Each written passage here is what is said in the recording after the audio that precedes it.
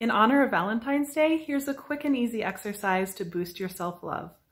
Place your hands on your heart and feel your breath. Notice that you have a body, and with soft curiosity, see if you can feel the beating of your heart in your chest.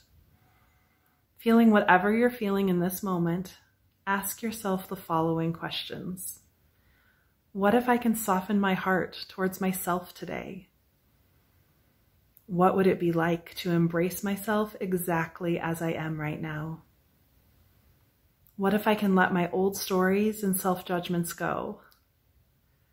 Who would I be if I could open to deeper and deeper self-acceptance?